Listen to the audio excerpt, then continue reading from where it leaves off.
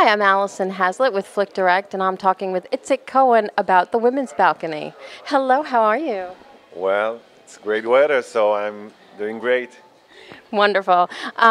So let's talk a little bit about this film. It's called a comedy, but there's really some more serious themes going on in this film, isn't there? I think it's a combination of comedy and drama. You cry a bit, you laugh a lot, so it's the best combination I know for a good movie. It's a feel-good, it's a heartwarming movie. Yeah, it does have a light-hearted theme underneath it all, but there are some struggles, little things going on and disputes kind of going on throughout. Can we talk a little bit about Aaron? What attracted you to this part? Well, I got it, so I said, okay.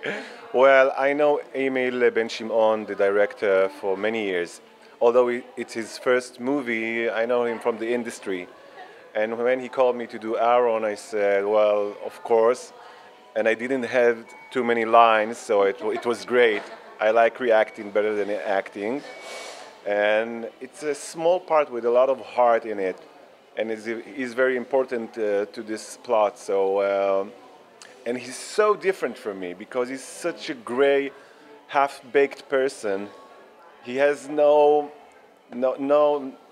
has no charm in him. He's such a gloomy one. So I said, well, I do him. It reminds me of myself at 6, when I was 6. He kind of goes through a little bit of a dilemma in this film. Talk a little bit about how you kind of played that dilemma. Well, the dilemma is his loyalty to his wife, to his community, or to his new rabbi star.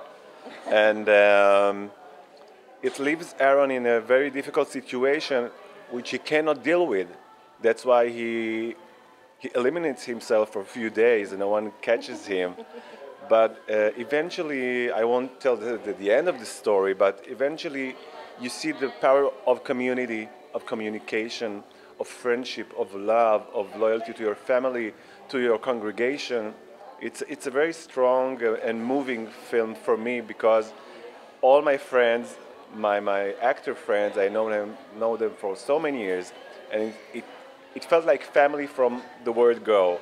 So it was a really good experience for me.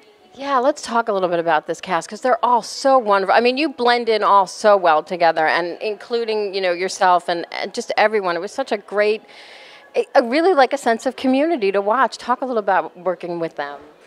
Well, casting it's everything. Key. Yeah. And the cast was really fabulous. We clicked in an instant. It was like magic because I don't know. We had so much fun during the scenes and behind the scenes.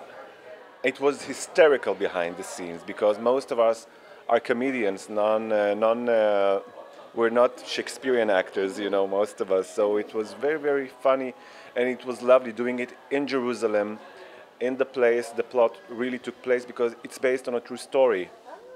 I did not know that. Oh gosh, that makes it even better. Yeah, Shlomit Nechama, the writer, the scriptwriter, it's a part of her story, her own story in Jerusalem, about a congregation that went into this very difficult struggle within itself. Talk to me a little bit about what I call congregational politics, because every congregation, regardless of denomination, has those kind of struggles. So talk a little bit about that for me. Well, you mean struggles within the community in Israel? It's like every two person is like is a part of 3 different communities because we're living in neighborhoods, we're living in buildings, we're living in cities, we're living in countryside, we're living in a kibbutz, we're living in Orthodox families, in non-Orthodox families, so many communities. And struggle it's a part of the game in Israel. So I think the emphasis is not about the struggle, it's about conquering the struggle and getting along with each other.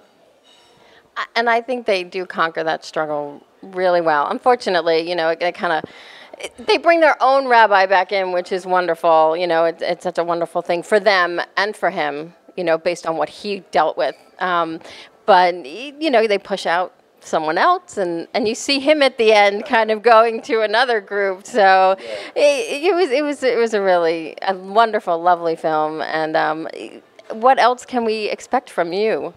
Well, there's a TV series called Fauda on Netflix, which aired on Netflix like last month. It's very popular in Israel and in the Arabic world because it talks about the Palestinian-Israeli situation. And I'm playing there an investigator of the Hamas. So most of my part is in Arabic, which I don't speak. Oh my goodness. So you have to learn your lines word by word. Yeah, like a parrot on my porch. Oh. That's interesting, certainly. Do you feel like you're learning any of the language while you're doing it, or you just kind of learn the words and go on from there? Well, I'm learning each part. It's a different language for me. Although most of them are in Hebrew, it's also I have a very, very, very interesting career. Sorry for that. For me, it was very interesting because I did a lot of parts. I started as a drag queen for 4 years. And then I did all kinds of musical theater. I did Fiddler on the Roof, the producer. I was the king in The King and I. Can you see that? I play old guys, younger guys, women, men, cats, whatever they hire me for. So every part is a different language for me. So doing Fauda, and we're now going to shoot the next season, like next month we're starting, because it's going to be aired on December on Netflix. Okay. So I'm going to break my teeth, not in English, but in Arabic this time.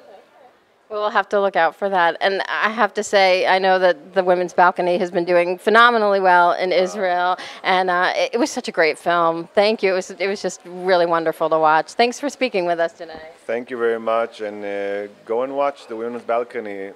You'll thank me later. Absolutely. I can wholeheartedly agree with that. Thank you. Thanks so much.